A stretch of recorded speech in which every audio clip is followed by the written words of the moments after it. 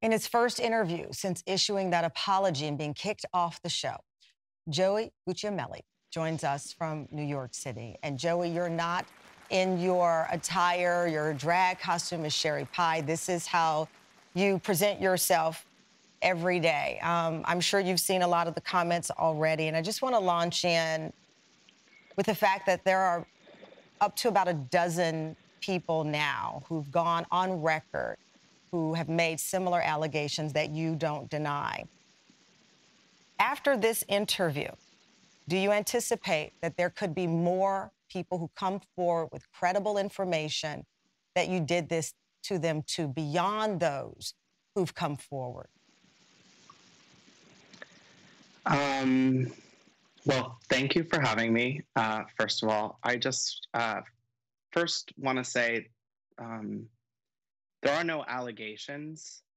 You know, I've admit to my wrongdoings and my just beyond wrongdoings, just horrible behavior. And I don't know if after I do this interview, if more will come forward. I'm here to just apologize.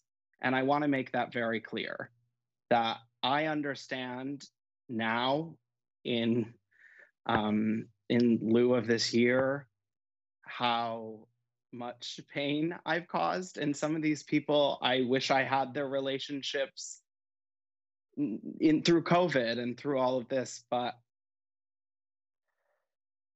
I just want to let the victims know and everyone else know that I am so sorry. And I can't even begin to imagine the pain and the trauma that I have caused. And that's really all I have to say is that I think you've apologized before, and I thought about this a lot last night. And there was a quote that came up in an interview, an article on Esquire magazine, and someone said about the victim's pain, which is obviously the most important thing, but the pain you caused the community. And it said that what you did, basically, you fed into the scrutiny that the LGBTQ plus endure every day.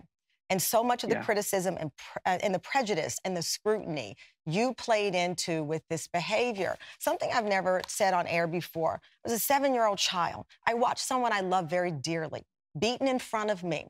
He was dressed as a woman.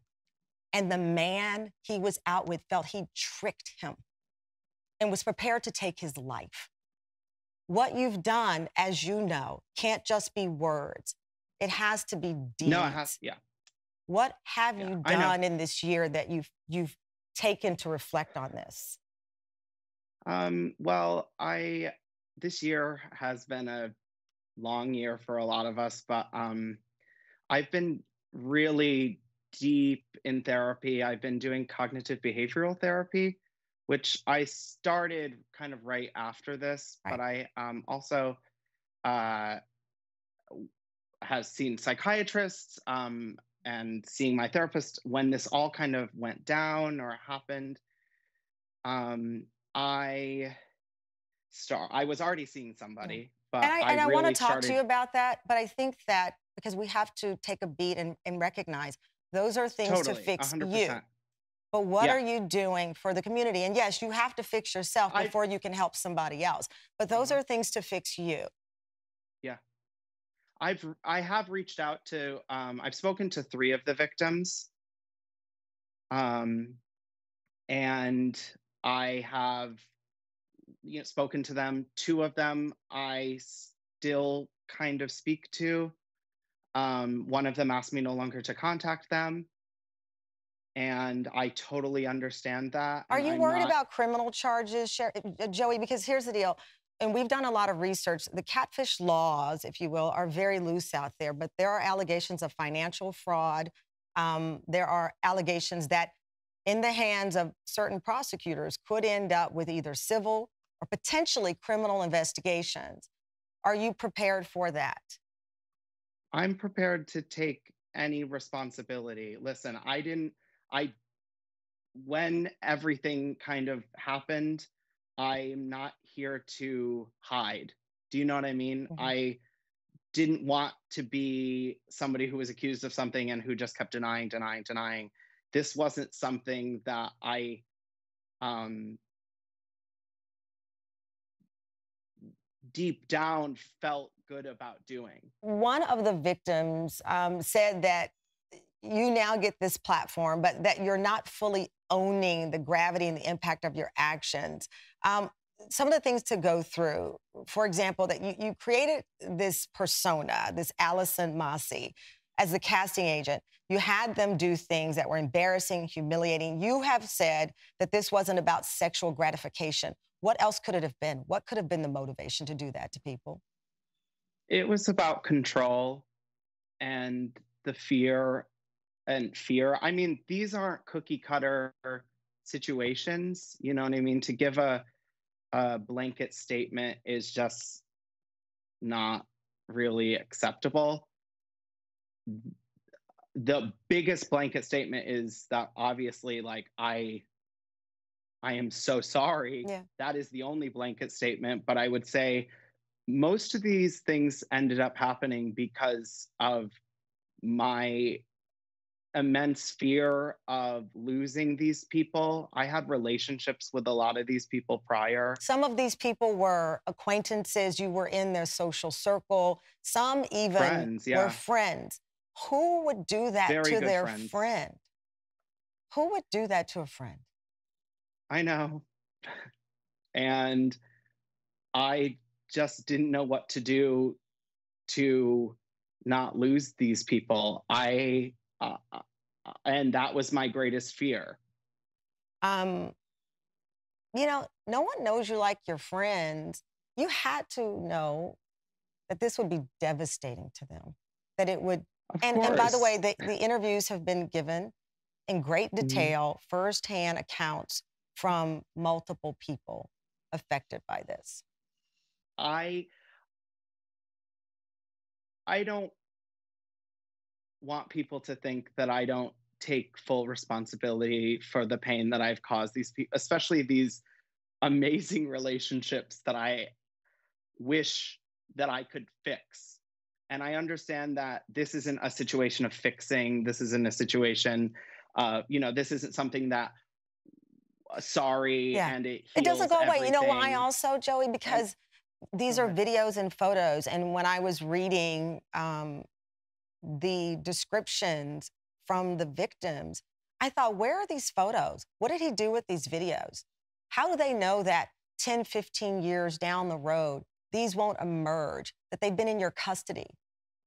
They've been Yeah, on your no, I don't computer. have. Yeah, I don't have anything. I have nothing. I didn't keep anything. I literally have nothing. This is at the brink of you having the dream of being known nationally. And instead, this character revealed who you really were in this behavior. Because had you not been on the show, maybe these stories would have been kept in a vault of the hearts of the people impacted, but it got out there. A lot of people who do bad things are sometimes aware that they're going to be caught. Did you know that you were about to be caught because your platform on the show would trigger some of this pain? Um, I don't think I thought of it like something like getting caught. To be honest, when these things would happen and they would last for either a week or, however long or longer, um, in some ways, when it would round out, my brain would just compartmentalize that So you tricked and put. yourself into believing in some ways that it didn't happen, which is a part of what you say you've been treated for Mm, regarding your mental health. Joey, with everyone, I always tell people we can go to the end of their story or we can unpack some of the pages. And you say that through therapy and this past year, you have learned that you have a personality disorder. Is it a multiple personality disorder? It's called borderline personality disorder, BPD. And what is that? So, What is um, that? it's kind of it manifests differently in each person, but mostly it's the inability, not inability, but you go from feeling very highs to feeling incredibly low. There's an immense amount of fear that comes along with having BPD that comes kind of out. It doesn't come from nowhere, but Does it like there stem are from your times that, childhood and your upbringing at all? yeah, yes, and I don't blame. Okay, I want to make this clear though. I don't blame my mental illness for anything that Oh, I we have weren't going done. to These let are you my do that own either. actions. Because here's the No, I deal. don't. Not I just want everyone, to be wait, let me be clear. clear here. I'm asking because, as I said, it's an interview and I'm a curious person. Yeah, We know totally. that people with that condition and with mental health don't catfish their friends and do deplorable things. Correct. So that's not the point. Yes. The point of the Yeah. question is this is something that you've discovered about yourself and that Hmm. you believe may reveal some of the why here. Yeah. So yeah, I have a very rough relationship with men going all the way back to, I don't really know my father. He left before I have any real memories of him. I was just constantly told about him and his kind of deplorable, his own deplorable behavior. And my stepfather and I do not have a good relationship and had not had a good relationship for many years. I was raised by a lot of women, and I I know that through my life I have found comfort in certain men, not Right. sexually, Right. but just a comfort. And whatever that is, I haven't gotten to that Right. answer. I want to get to that answer. And again, this journey for me, I know is not like turn on the light switch, it's over Right. or whatever. This is a long journey for me. And I'm only kind of scratching the surface